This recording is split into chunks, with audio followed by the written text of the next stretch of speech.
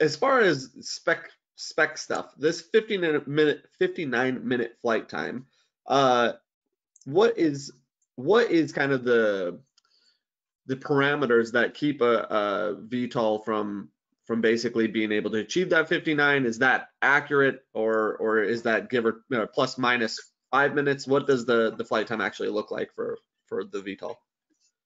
So the 59 minutes is with our Red Edge MicroSense camera payload. So if you're looking at a ground sampling distance of like 0.7 centimeters or something like that, then you're looking more at 500 acres at 54 minutes.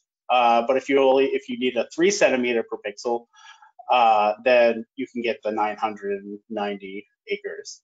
And other things that might affect that flight time is altitude. So you're looking closer to 55 minutes with either the Sony RX1 R2, which is a 42 megapixel camera, or the Sony A6100, which is a 24 megapixel camera. And before moving to California, I lived in Reno, where about 5,000 feet, where it was extremely windy, and you're looking at about 47 minutes of flight time at that height.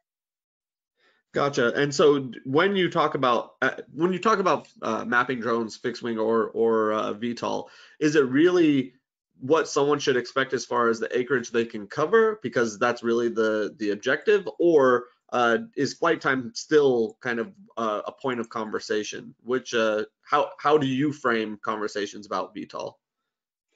So when I'm out, so I'm a field guy, and so like a field and business guy. So I talk at time in the field, what that costs the company, etc. So it's project based. They're looking at what they can get done within a certain amount of time.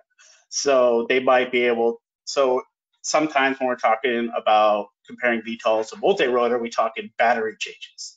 And so like where one battery change, another drone might be 6 battery changes. Which adds time. It's 1 flight versus 16 flights. So a lot of people speak in different times. A lot of times, like you'll see people advertise, would be like, "Oh, ours is 59 minutes, or ours is 90 minutes, and ours is blah blah blah." And it's a lot of times it's like with the payload, without the payload. So you don't really know what that actually means until the information that we give out is what it could do in a normal setting. Right. And you can expect to get between 54 and 59 minutes every time. And when I'm going out in the field, like if you're not super high altitude and stuff like that, one thing when I go out in the field, especially when I'm working with, say, construction or mining people, like it works. Like they're like, what are some features? I'm like, it works all the time. And right. So it's not like you're jumping in your car, driving 100 miles out into a remote location, and you launch it, and then you have an issue. No. Right. So that's the best thing I could say for any piece of equipment out there is it works and it gobbles up large projects quickly. Yeah, that's good to know. And I think that in the drone world, it's just really hard to look at a spec sheet and really know what you're going to get as far as a deliverable.